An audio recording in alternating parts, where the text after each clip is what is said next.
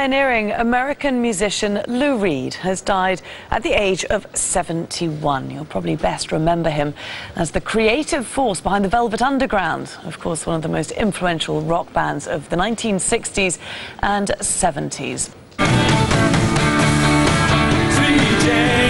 For Lou Reed, life was expressed through music. His band, the Velvet Underground, set the tone for rock and the punk music movement in the 1960s and early 70s. For a lot of people who like a lot of indie rock, punk music, certain underground kind of music, you know, Lou was as important as any of the Beatles. His agent said he died at home in Long Island because of complications from a recent liver transplant. His career spanned nearly 5 decades.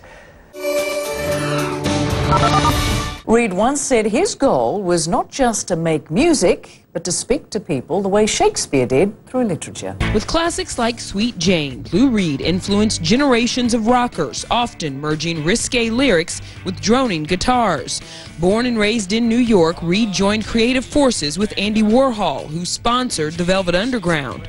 Rolling Stone named the Underground's 1967 debut album the 13th greatest of all time. I get personal satisfaction out of making things that don't exist. I follow passion. And that's the one rule I've lived by.